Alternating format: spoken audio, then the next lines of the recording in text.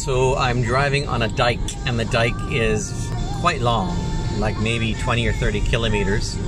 It's in the middle of a very large valley. Over here is Mount Pinatubo. Over here the grass is too high. Is a mountain called Arayat. It's a massive volcano that just sits by itself. I don't know if you can see it.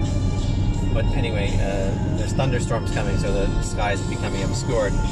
But every now and then you can come across these just amazing drives where the road is high quality.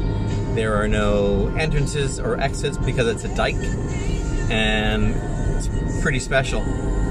I've been driving it for a while. There's a freeway I could have driven, but I just thought I'd get off the freeway and try my luck on this little line on a map, and this is what we got. So this is a very large valley in the province of Pampanga, and I'll soon be near Angeles.